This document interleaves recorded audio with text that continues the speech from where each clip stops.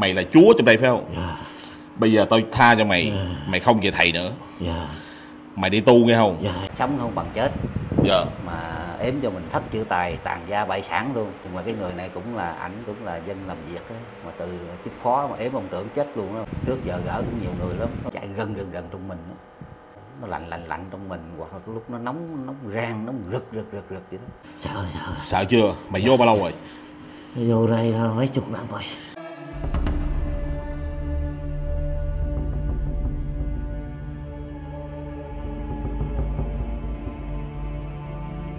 Giờ thì cũng anh em nó cũng như đất đai nhà vậy đó, rồi cũng cạnh tranh vậy đó. Nó nói giờ giết cho mình là sống không bằng chết.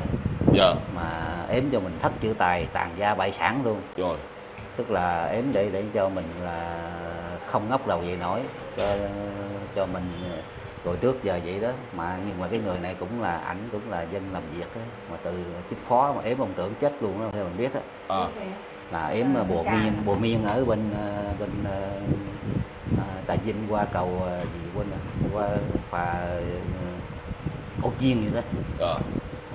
Gì bên đó đó là ếm mấy có theo mình biết có mấy người chết, còn mình thì ếm trước giờ gỡ cũng nhiều người lắm, có gỡ trên An Phú nữa, mà gỡ của bà thầy đó là cho mình uống bằng nghệ như bột nghệ vàng vậy đó, nhưng mình nghĩ ngải hay gì đó. Ngải. Rồi cái có miếng giấy vàng bằng 2 ngón tay vậy mà dài vậy nè, rồi cái dán mắt mình lại, cái nhúng nước dán sau lưng vậy, đi qua một vòng qua cái trở lại là mình đứng vũ quần ra, mới đầu kim rồi nha, rồi sau cái vũ ra mấy con như siêu nhân, mấy con nhện rồi con rắn rồi nhắn quỳ lớn vậy, nó đen bóng lưỡng nha, rồi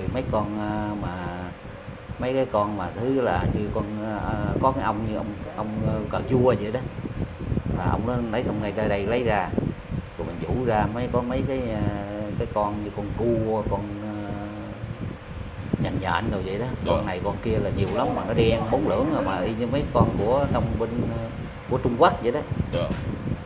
Rồi cũng thời gian đó rồi mình vũ kim vũ đồ ra mình uống vậy đó, rồi cũng đi nhiều thầy lắm, nhưng mà cũng tổng kết lại cũng 4-5 thầy.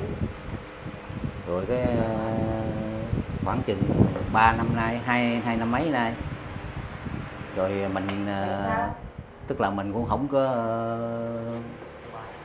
cũng như không có còn, mà cứ đi lên lấy hoài giết rồi hết tiền không đi nữa, rồi có 2 năm mấy nay không có đi.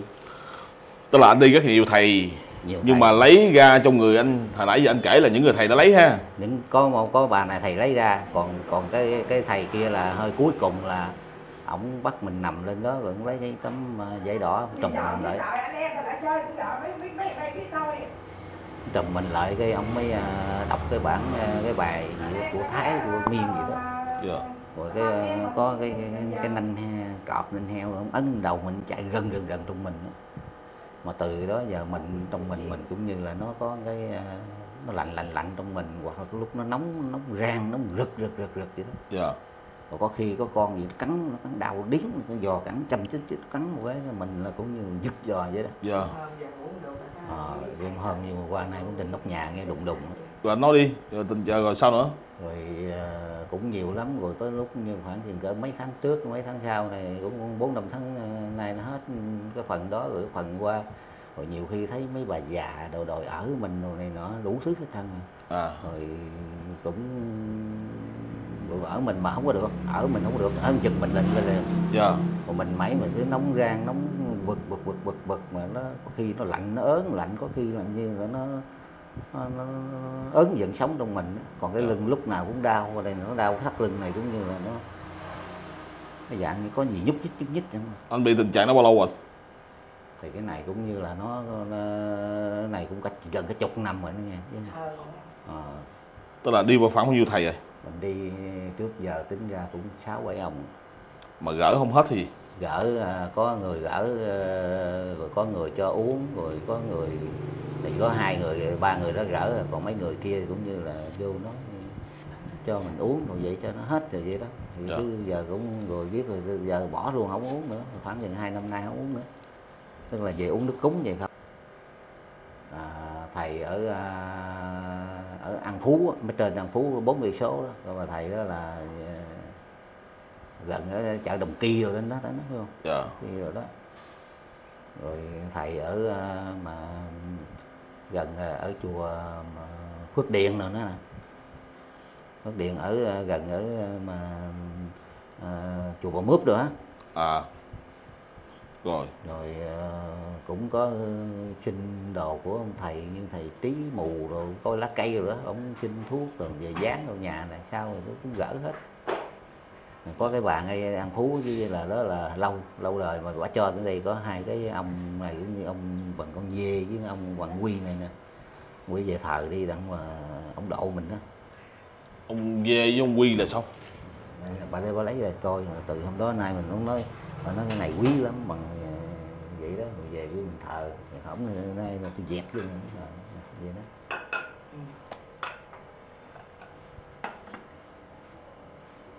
Tức là kêu về thờ hả? Ừ. Thờ ta cứu mình. Thờ ta cứu mình. Bà này là lấy kim lấy đồ ra là bà cho này. Thờ cứu rồi có hết không? Hồi lấy đó ra thì nó nhẹ mà về nhà nó nhức. Mà khi anh thờ mấy cái này nó hết không? Không, nay 2 năm nay mà lấy bỏ tủ mình tính đi. Hồi lúc trước cũng thờ đấy cũng vậy rồi từ bỏ trong tủ, giờ thì nó hơi êm đó, chứ hồi đó thờ cho nó cũng quánh cũng người ta nói từng lễ rồi quýnh là nó quýnh đau nhức mà lăn lộn luôn á. Lăn lộn. Khoan để để nói người đó thôi.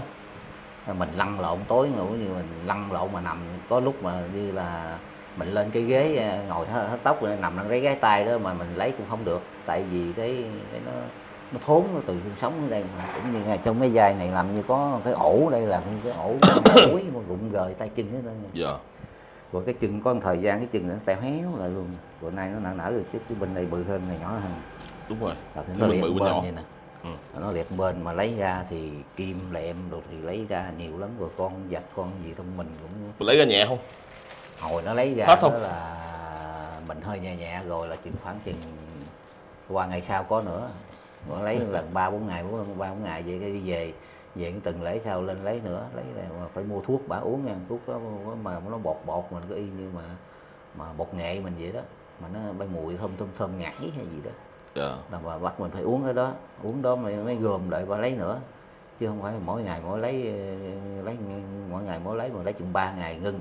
Dạ. Ngưng từng lễ sau hoặc 10 lễ tại sao là nó nhức quá thì nhức rồi bắt đầu trở lên lấy nữa mà nó có nữa. Thì kim lúc nào cũng có trên lấy ra kim thẹt của mình đó, rồi lưỡi lam nữa, rồi dây chì nữa, rồi tóc gối nữa. Tóc gối nó cây lẹm nó dài vậy như cây lẹm mai cám mình đó. Yeah. Rồi tóc gối nữa ha, rồi cái gì mà thứ mai bao hay gì đó nùi vậy nè. Nhưng mà nó tóm lại đó, anh đi thầy lấy ra như vậy mà lấy có hết hay là không? Lấy ra rồi thì nó hơi nhẹ rồi là khoảng chừng chiều nó cũng đau nữa, không đau nữa vậy, nó đau hoài vậy đó. Nhưng mà uống biểu mua thuốc uống rồi thuốc nó mắc, nó uống là 300.000 vậy đó, 300.000 uống chừng 3-4 bữa 4-5 bữa vậy hết. Tức là phải uống ha? Phải uống rồi nặng gồm đợi mới thấy nữa. Dạ. Rồi nó nói là mình ở đây mình làm vậy có con ma mét mình lấy ra rồi nó chạy về dưới cái thằng thầy nó ếm vô nữa rồi cái mình phải chạy lấy nữa, mà lấy hoài vậy đó. Lấy giết rồi hết tiền rồi nghỉ luôn khoảng 2 năm nay rồi, với cái nhà mình nó lấy mình tàn ra bại sản rồi thì bán cái nhà trả tiền nhà nước hết, rồi cái nhà này mướn về đây mướn ở đây 2 năm tới 2 năm rưỡi rồi đó. Anh ở đâu rồi? Hồi đó mình ở Tiền Giang á, ở gần cây lậy, dưới cây lậy chút. Dạ. Anh lên đây bao lâu rồi? Lên đây là khoảng hơn 2 năm rưỡi rồi. Tháng 8 này nữa 3 năm nè. 3 năm ha. Dạ. Mà khi anh đi lấy gì đó, trong quá trình anh đi lấy đó là bao nhiêu thầy lấy cho anh? Có cái người đó lấy ra, còn cái thầy ở ngay chỗ ở nhà vàng đó thì ổng không có lấy ra, nhưng mà ổng biểu trùm mà lên uống đọc cái bài của làm như của Thái hay gì đó, sốc kế na sốc kế gây ba na sốc kế gì đó, ví dụ như biểu mình vậy đó, đặng chia không, đặng mình đọc cái đó mình lấy nước mình uống rồi trục ra, trục cho mình ra. Ra không? Không thấy Mà hết không? Nhưng mà ông ấn cái đầu ông đáy đồng quần, ông ấn là ta nói cái đầu mình ấn bằng cái ông nói là cái đó là cái nanh cọp với nanh heo rừng á. bắn lùa ra với giò nè, ông đắp và lú cái giò ra, ông bắt rồi tên này ông treo cái chuông lắc can cái chuông, những cái chuông bán cà rem mà bự vậy nè. Ông lắc reng ông đọc bài mấy bài cũng như của miền của Thái gì đó. Mình không biết cái chuyện đó thì mình không có gành nó đó, nhưng mà nằm trong đó thì lấy ra hồi đó thì nó nhẹ lắm, mà trở về rồi vài ba bữa cũng bị y hoài vậy đó, không hết ha. Không hết. Rồi sau về tới đây mình về thầy cái bên đây mình cũng thôi thịnh nước cúng với giấy vàng uống riết rồi uống này là thì nó có nhẹ lại thôi, chứ cũng ngủ ban đêm là cũng mình nằm bao là sáng cũng không thấy, không nhớ gì đó, làm như cái đầu mình nó làm như nó bị kém thông minh hay gì đó. Lỗ tai nó không nghe một này liếc bên, mắt nó mờ, lỗ tai ở đây nó làm như nó không đi đường đọc kinh luôn, mà lỗ tai giờ là cũng biết luôn. Mới bị này còn hơn 2 tháng mấy này là nó ù nó muốn là muốn biết bên. Nó châm chích cái giò hả gì? Mà mấy lần cái điện thầy hay là đêm đó là nó làm như liệt giò cẳng, làm như nó bẻ giò quay cẳng liệt mổ, mà nó làm gì kỳ lắm, nó cũng mà một lần điện thầy là nó này làm như nó biết cái gì đó. Có lẽ là nó biết rồi nó châm chích giò cẳng từ giờ giỡn. Bây giờ có châm chích không? Bây giờ thì không có châm chích, nhưng mà cái hồi điện ban đêm nó châm chích, nó bụng gì đó, cũng như nó mẩu ấy, mà nó làm như con người nó khó chịu lắm. Dạ. Rồi để tôi giúp cho, yên tâm đi, chắc chắn là hết.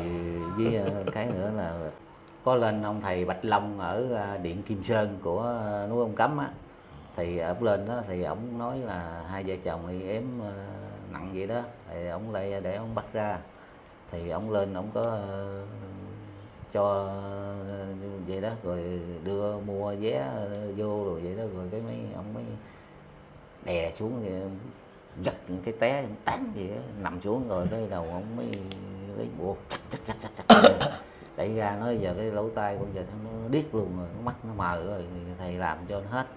Ông nói giờ làm thì hết rồi đó, rồi làm rồi thì về thấy cũng y vậy luôn, bán thuốc về thuốc khớp nhức mỏi là uống thêm vô, thì đi làm hai vợ chồng lên đó rồi là hết một lần rồi tới về thấy không hết nữa rồi không đi luôn. Là có lên thầy Bạch Long đó là nay cũng khoảng gần cỡ 6-7 tháng nha bạn, 5-6 tháng 6-7 tháng gì đó, rồi về cái thấy clip của thầy đó là mới biết.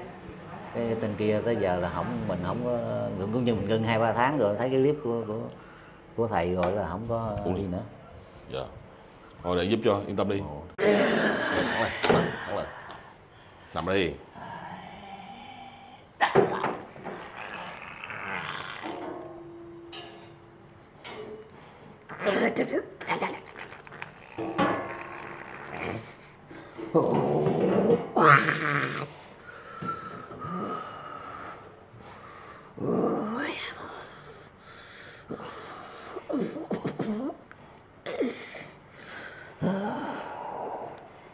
Mát chân, chết còn gì, yếm kiểu này thầy gỡ gạt không.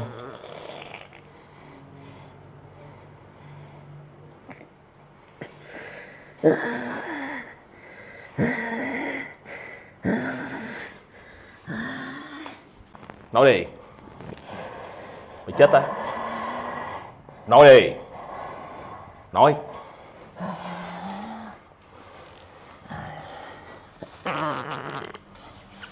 Nói đi.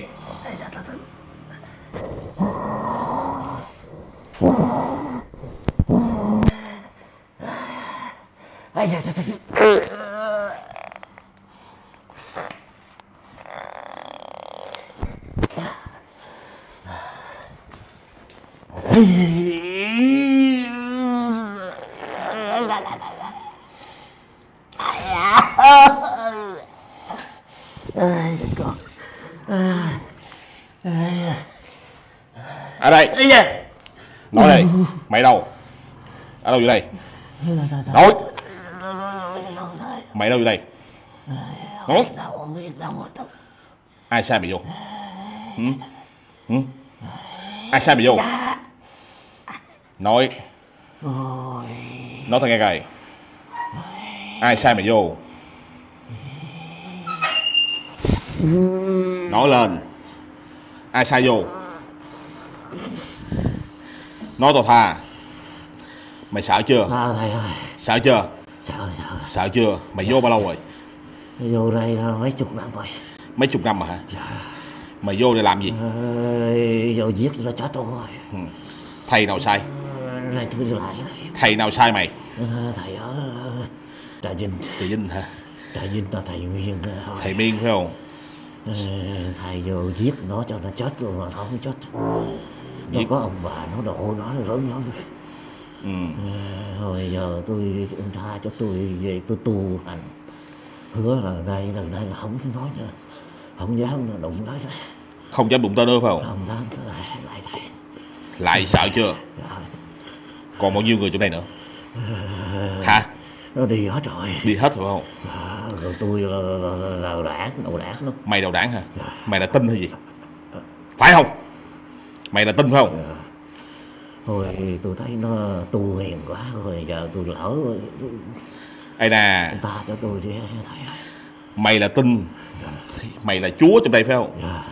Bây giờ tôi tha cho mày, mày không về thầy nữa. Mày đi tu nghe không?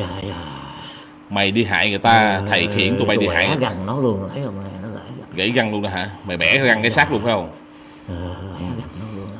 Từ đây về sau mày không hại ai nữa nghe chưa? Sợ chưa? Dạ sợ đau. Đau quá phải không? Sợ phải không? Dạ thôi giờ thầy tha con được. Đứng dậy, chắp tay lên.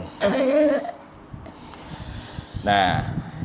Nam mô Quy Phật. Nam mô Quy Phật. Nam mô Quy Pháp. Nam mô Quy Tăng. Nam mô Quy Tâm cõi cộng đồng. Nam mô Quan Tham Bồ Tát. Con nguyện đi tu. Suốt đời suốt kiếp. Không phải phá ai nữa. Con nguyện phá ai nữa. Cho thiên lôi đảng mạng con. Không về thầy tổ nữa nghe chưa? Tụi bay sẽ gặp tao thôi. Dạ con không dám nữa đâu. Mẹ Quan Thế Âm Bồ Tát. Mẹ Quan Thế Âm Bồ Tát. Mẹ ơi, mẹ của Sức cơ nè.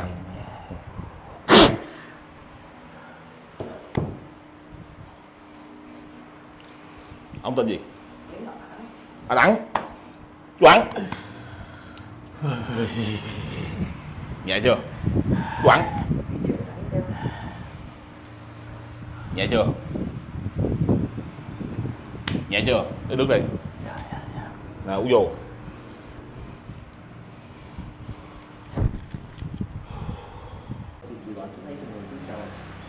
Trong người mình thấy trước khi làm thì mình đau nhức lắm, làm xong giờ mình thấy nó khỏe nhiều lắm. Thì nay cũng gia đình cũng chân thành cảm ơn thầy Chung đã cũng nhiệt tình giúp cho mình người thật việc thật, làm cho mình nay mình thấy khỏe mạnh. Trước kia giờ mình cũng đi chỗ này chỗ kia, mình cũng nhiều chỗ lắm mà không thấy hết bệnh, mà nãy giờ mình thấy khi làm xong tới giờ mình thấy nó khỏe dữ lắm. Tức là mình cũng như mình uống thuốc tiên vậy. Nó khỏe đi mà mình nó khỏe mạnh như trở lại như xưa vậy đó, chứ không có còn mà đau nhức nữa. Trước kia mình ngồi cũng chầm hõm không được, mình đi đứng khó khăn lắm. Kể cả mặc áo mặc quần mình phải dựa vách tường mặc nó khó, nó chăm chích mà nãy giờ mình thấy lần đi rồi nó ngon lành rồi. Cũng cảm ơn thầy Chung và mấy anh em ở đây cũng giúp cho mình cũng trở lại mạnh như xưa. Rồi cảm ơn. Cô có lời cảm ơn nào? Cô cảm ơn thầy Chung, tại vì ảnh cũng bệnh dữ lắm mà đi cũng nhiều thầy mình thấy bớt. Bây giờ chân thật là cảm ơn thầy rất nhiều. Và các anh chị em nào nhìn thấy cái clip này cũng ráng nhờ thầy Chung giúp đỡ, mà chung tay chung sức vô lần mà sống coi đời, chứ quá khổ rồi, giờ hết đường để mà cái gì mà để nói nữa hết trơn. Thầy nào trị cũng hết trơn, mà thấy thầy Chung này trị ảnh là thấy khỏe nhiều mà thấy mừng. Rồi, cảm ơn cô. Rồi.